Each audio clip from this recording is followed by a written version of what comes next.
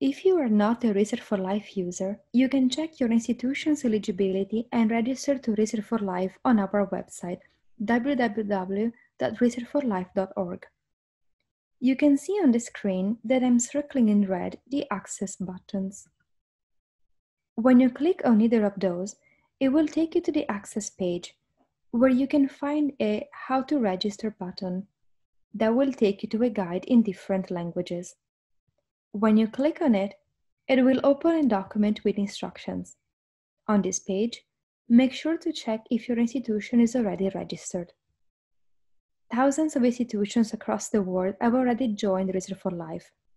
Universities and professional schools should check if the institution is represented on the list, and if so, contact the librarian for access.